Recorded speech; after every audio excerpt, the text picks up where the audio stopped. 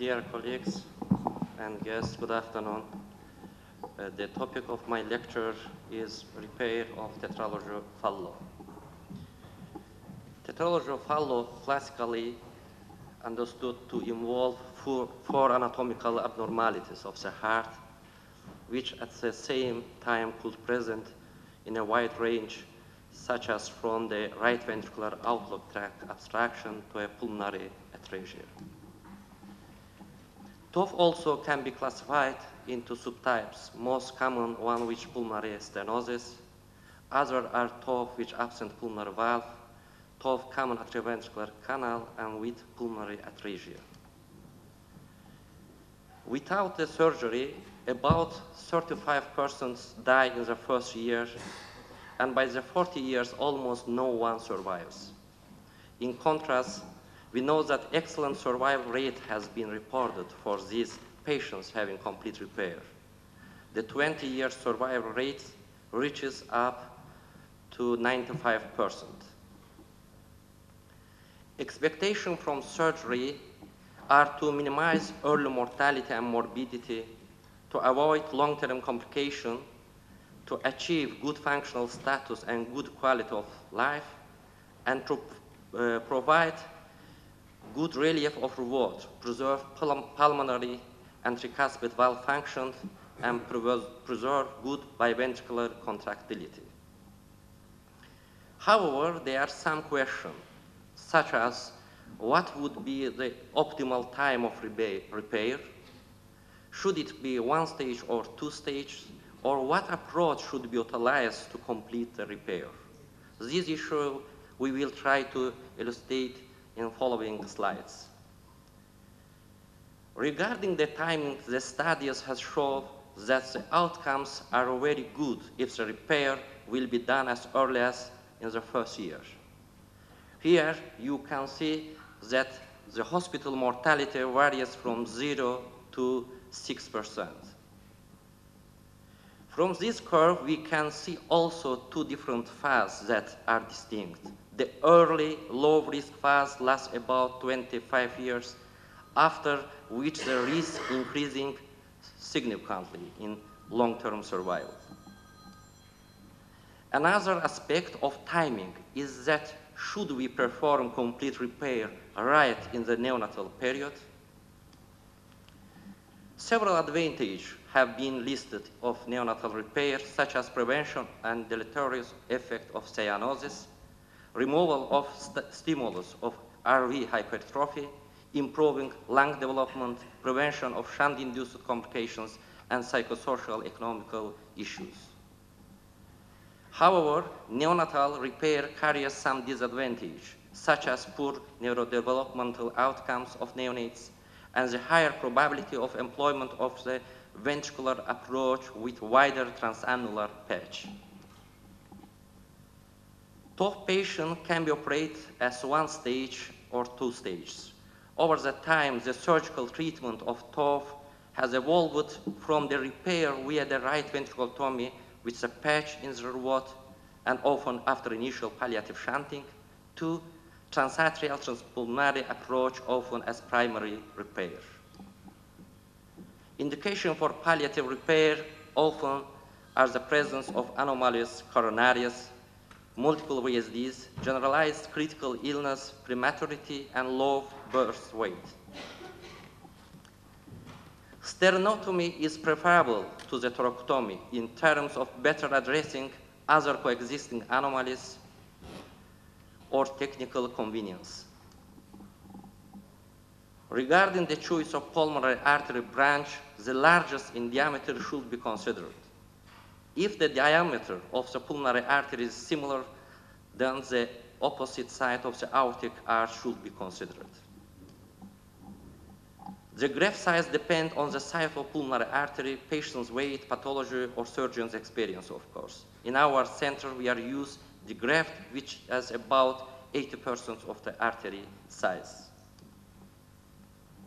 There are some valuable pulmonary artery measuring parameters, such as Mach-1 index, Nakata index, total neopulmonary artery index. However, recently, the value of all of these has been questioned.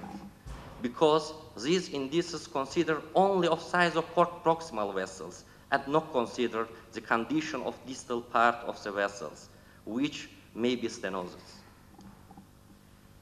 Commonly, there are three operative approaches can be used for the complete repair.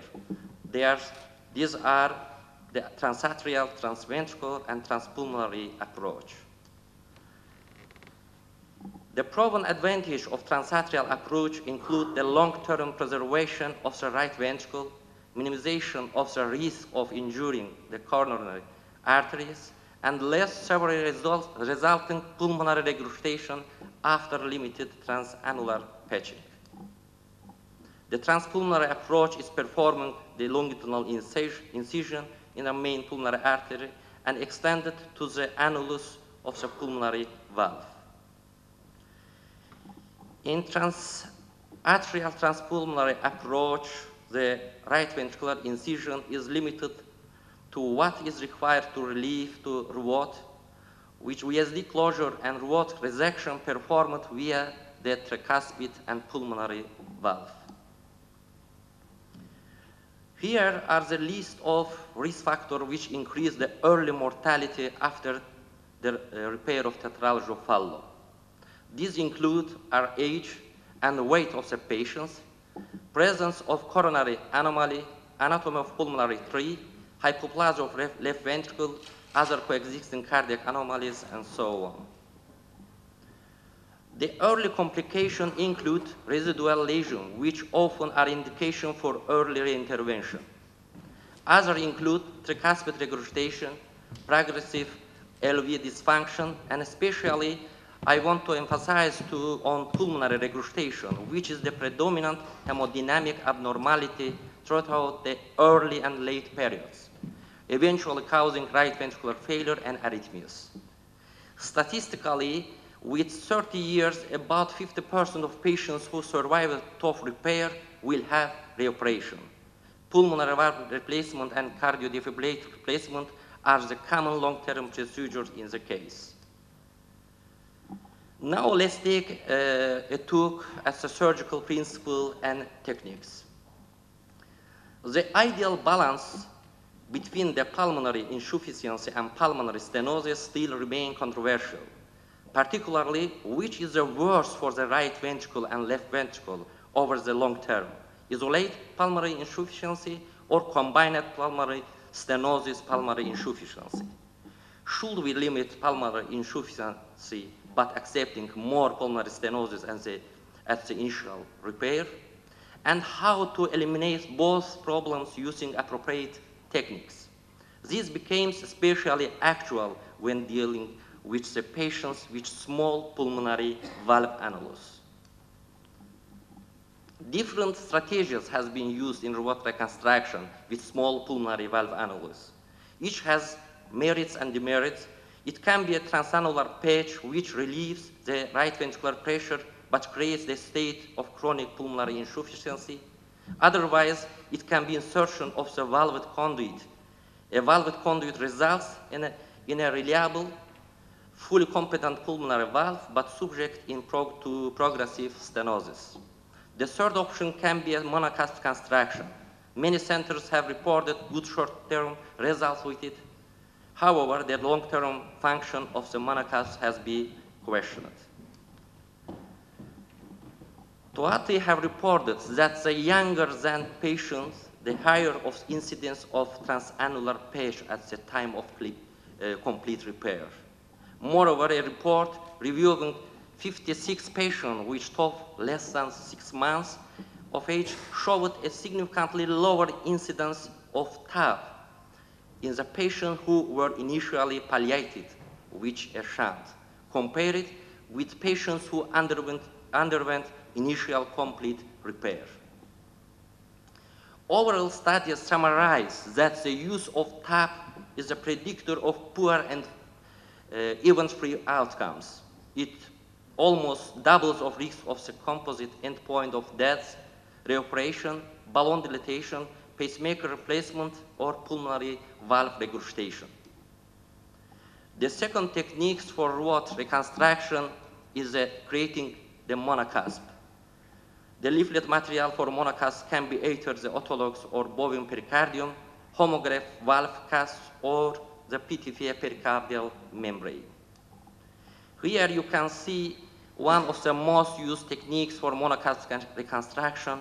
After the sizing of pulmonary annulus, the appropriate size of PTFA patch is cut and placed in the pulmonary annulus, which is roofed with transannular patch.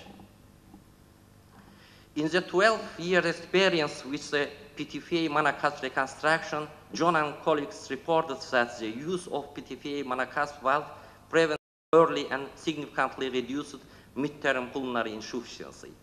Also, it is inexpensive and easy to construct. Here are the techniques of valve-saving procedures. Here you can see autologous pantaloon pericardial patch techniques. Here is a V-plasty techniques, which was described by Hashim Stunsoy. Also, during the repair, the follow, we have the deal with the presence of aortopulmonary collaterals. They are arising most commonly from the descending aorta, amount can vary, and with the diameter of about 1 to 20 millimeters. MAPCA can be either surgically ligated or embolized. These must be considered before CPB, and the second option can be an anofragilization. Patch enlargement technique must be performed in accordance to the anatomy of the pulmonary arch in each individual case. Here is a reconstruction of the pulmonary artery branches with a left pulmonary arterial stenosis. In most of the cases, the single transannular patch enlargement extending into the LPA insufficiency to repair stenosis of the origin of the LPA when it has the same access in the main pulmonary artery. If we encounter which isolates stenosis at origin of LPA, then incision can be made across of the stenosis and patch of pericardium is sewn into place. The RPA is usually not an extension of the pulmonary trunk, but comes off its side at a right angle, requiring a more complex repair. Sometimes the end of the transected ascending aorta retracted to exposure of proximal RPA, complete reconstruction of proximal RPA, and after that you can see the aortic anastomosis. Here is a repair of pulmonary trunk and bifurcation stenosis. During the complete repair, we might use valve conduits. When we search for the ideal conduits, we want it to not calcify or deteriorate, resist infection, be available in a wide range of size, not require anticoagulation, provide for somatic growth. Several material has been used here, such as the Corodex, homographs, Contegra, Hancock conduits. The use of bovine jugular vein grafts containing a tri-leaflet venous valve has gained popularity since beginning of 2000. It's available in a wide range of size, has larger effective orifice area, low calcification rate, has good handling characteristics, lower price than allografts, and other technical advantage. Good short-term and mid-term results has been reported in favor of Contegra. From the 7-year European Contegra multi-center study was concluded that the performance of the Contegra conduits compare well with that the homograph when used to reconstruct pediatric right ventricular outflow tract. Experience with 7:1 Contegra implantation for VOT reconstruction showed that Contegra offers many advantages compared to homographs and porcine xenografts. Also, implantation is safer and far easier for the surgeon. In the survival with different kinds of conduits, we can see better survival rate with the Contegra. During the 27 months follow-up, Contegra conduit function was at least as good as it was for homographs and was far superior to porcine xenografts. Study comparing Contegra with pulmonary homographs in children less than 2 years of age are reported the structural integrity and conduit performance of the Contegra was superior to pulmonary homographs in patients less than 2 years age, following up 4 to 5 years. Actual survival was similar, but freedom from conduit dysfunction and failure and conduit explantation is significantly better with Contegra. Another study, long-term results with homographs and xenographs for right ventricular outflow tract construction. The study from Switzerland reporting that long-term results concluded that non-blood group compatible homographs have a significantly higher early reoperation rate than blood group compatible homographs. Contegra grafts have a very low early reoperation rate and could therefore be used in neonates if the blood group compatible homographs cannot be found. Here are the results of other single institutions confirming the good results with respect to survival and freedom from Contegra conduit failure. However, there are some disadvantages of Contegra has been reported. The study from Belgium showed that homographs had better outcomes when compared with that one receiving the Contegra. And the higher incidence of the Contegra failure was most related to the stenosis of the distal anastomosis. The Hancock porcine valved Dacron conduits also have been used for robot reconstruction in top patients. Belli et al. Following more than 200 survivals for median period up of 98 months, where they concluded that Hancock conduits appear to be an adapted device in the presence of increasing pulmonary vascular resistance or surgically inaccessible distal branch stenosis. They recommended its use particularly beyond neonatal periods and in the presence of increasing pulmonary vascular resistance. Allow me briefly to say a few words about the TOF experience in our center.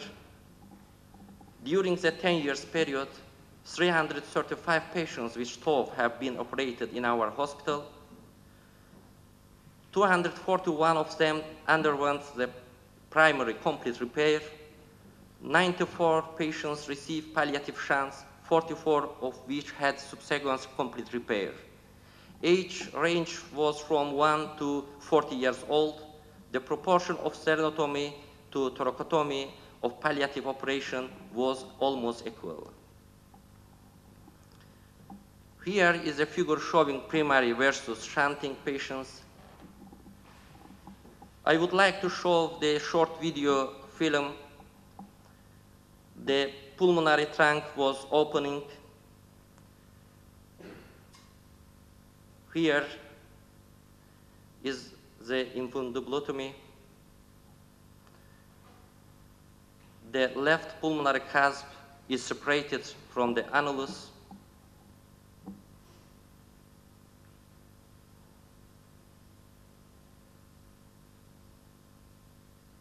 Here we performed the infundibular myectomy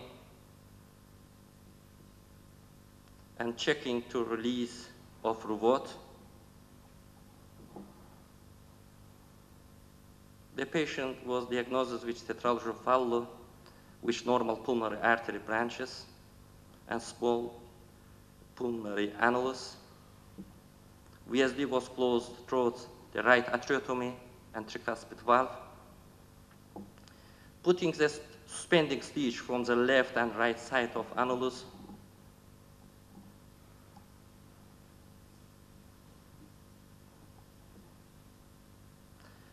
After that, freeing the valve clasp.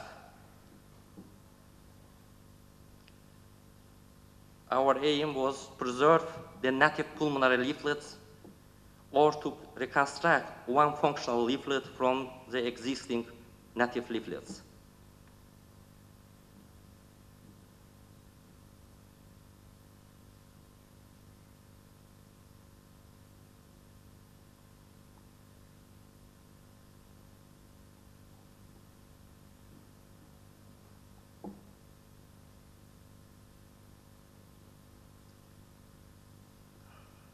After the construction of one leaflet,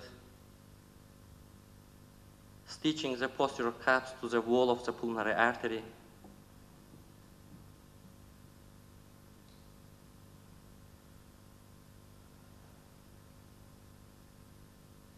cutting the autologous pericardium,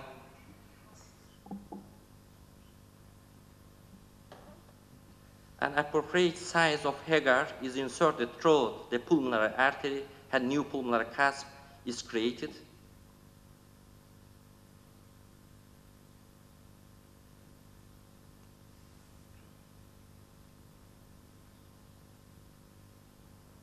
And distal part of the valve is sewn to the incision edge of the right ventricle.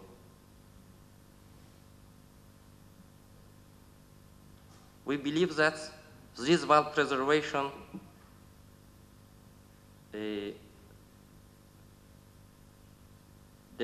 preserve the native pulmonary leaflets together with monocasp reconstruction techniques is more predictive for the right ventricular function in early and midterm periods.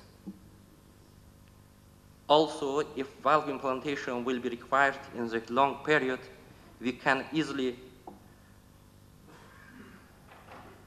perform interventional or beating heart surgical valve reimplantation.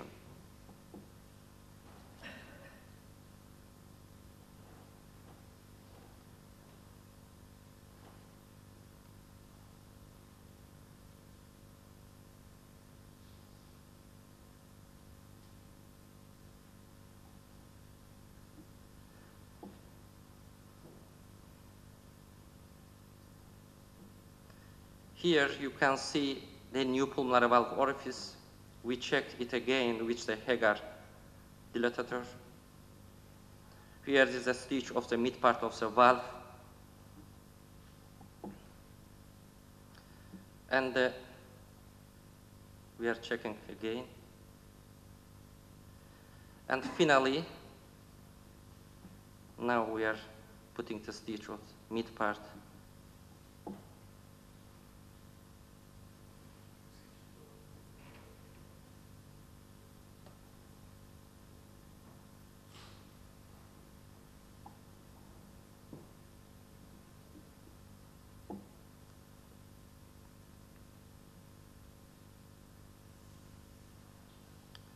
Finally, the transannular bovine pericardial patch covering the valve is sewn.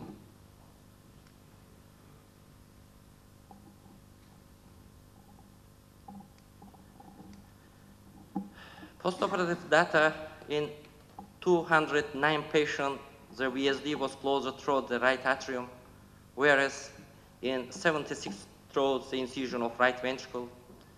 In 94 cases of pulmonary annulus and valve were intact. In 191 patients, pulmonary annulus were incised.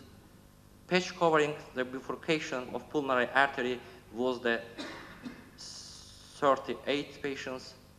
CPB time about the 50 minutes and cross-clamp time about the 40 minutes. Overall in hospital mortality was the 4.2%.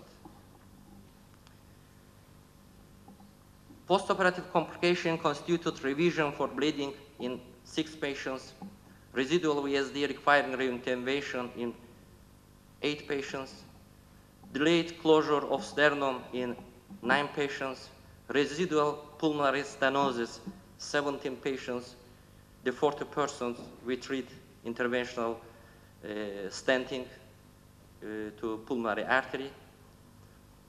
permanent pacemaker implantation in 6 patients, aortic valve repair, 1 patient was adults, LAD injury occurring 1 patient, which was successfully repaired. Our specific protocol of our center were that we had the higher proportion of adult patients aged over 10 years old, about the 30%.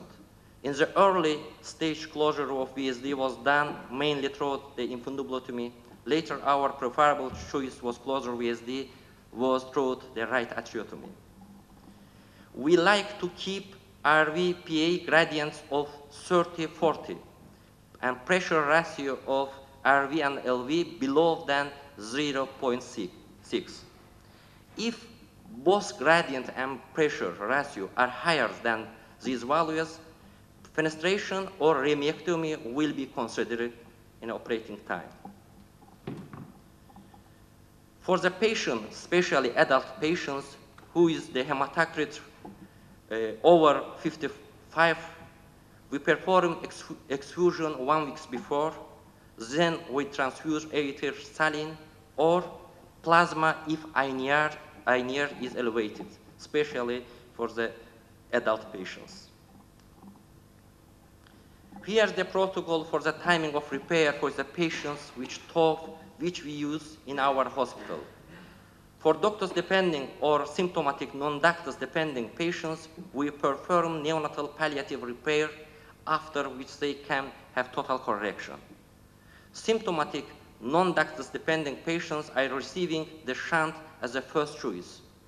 Asymptomatic non-ductus depending patients normally undergo operation by the age of over 6 months. In conclusion, the patient with cyanotic TOF with either undergo neonatal complete repair of neonatal palliation. Perioperative mortality rates of either surgical approach is similar. In symptomatic young infants, a palliative shunt would be considered and performed initially to avoid neurological complication, to reduce the morbidity, and to reduce the risk of transannular patch.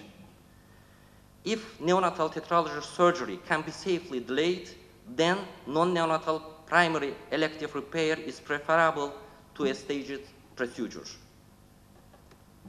According to our experience, closing the VSD in older patients through the infundibulotomy is feasible and safe to avoid potential risk of injury of the tricuspid valve. Such as wide spectrum of the pathanotomy of the TOF, surgical management remains depending on the protocols preferred by the individual centers. At last, among the factors affecting the early postoperative mortality is not only the right timing and the surgical techniques, but also depending on the postoperative ICU management. Although we don't have mid and long-term results yet, our modification of cusp construction, it seems to be an option for the patient with a very small pulmonary valve. At last, the right solution of hypoplastic pulmonary valve should be looked in pulmonary valve itself. Thank you very much for your attention. And finally, I warmly want to invite you to Formula 1 Grand Prix in Europe, which will be held in July in Baku. Hope it will be successful as the Eurovision Song Contest and the European Olympic first game took place in Baku. I sincerely hope you come and enjoy the contest. Thank you very much.